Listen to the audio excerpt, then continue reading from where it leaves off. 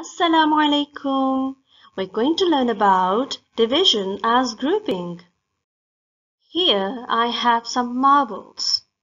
I am going to divide the total number of marbles by the total number of objects in each group, by the total number of marbles in each group.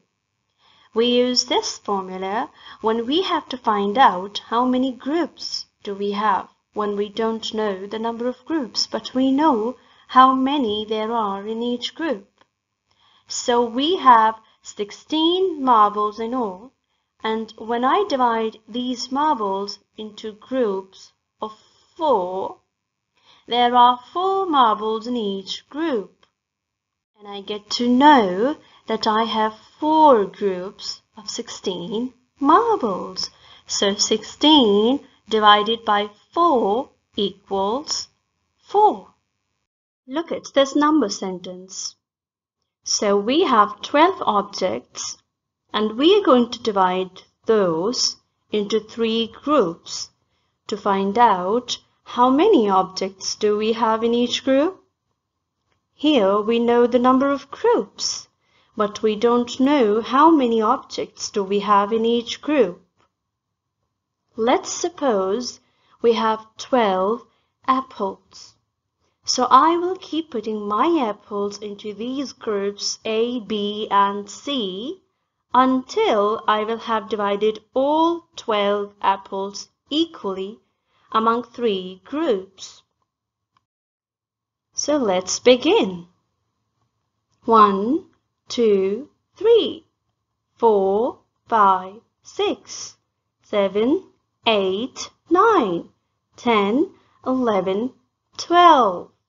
So, can you see how many apples we have in each group? Yes, we have 4 apples in each group. So 12 divided by 3 equals 4. This is our answer. So now we know that we have 4 apples in each group. Look at this number sentence. 9 divided by 3 equals what? 9 is the total number of objects and 3 is the number of groups.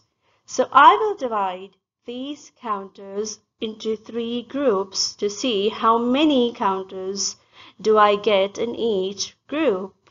Let's begin. 1, 2, 3.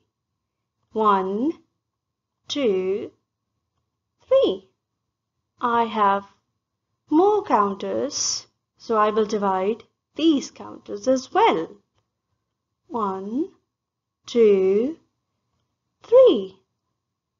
So when I divide the counters equally, I get 3 counters in each group. So my answer is 9 divided by 3 equals how many in each group? 3. Division is the inverse of multiplication. Or in other words, we can say that division is the opposite of multiplication. Look at this number sentence.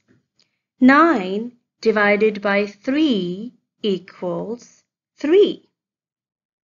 The opposite multiplication sentence for this number sentence will be 3 multiplied by 3 equals 9. We are reading the same division sentence backwards, changing the symbols only. Let's look at another example. 20 divided by 5 equals 4. And 4 multiplied by 5 equals 20. By dividing, we are getting less. And by multiplying, we are getting more.